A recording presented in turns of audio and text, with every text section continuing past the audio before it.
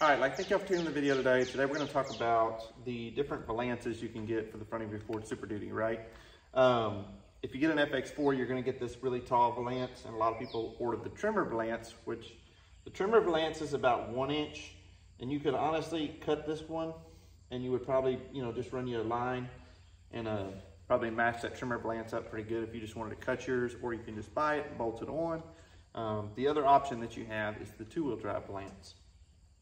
And the reason I chose the two-wheel drive Valance, if you look right here, this one is about 7.5 inches tall.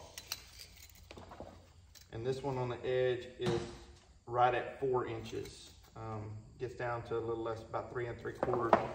And so, in comparison, I really don't like that tall one, but I still kind of like the contour look. And see, if you get the two-wheel drive Valance, you get that contour look.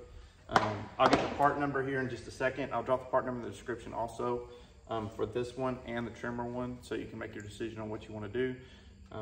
But probably just going to need a 10mm, fixing to crawl under here, get this thing unbolted, we'll get it put on, and show you what it looks like.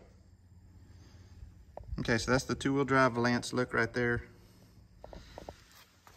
Side profile, like I said, it has a little contour. So if you like the Valance look, go with this. If not, cut your old one, order the Tremor. Like I said, the Tremor one's gonna be about right there.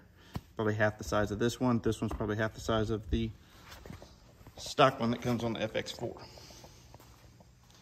It's 5/16, and you're gonna need an 18mm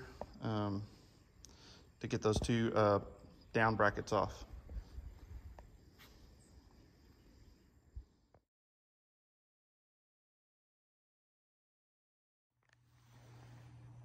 So thanks for watching the video today. If it helped you, please hit that like and subscribe. We'll catch you on the next one.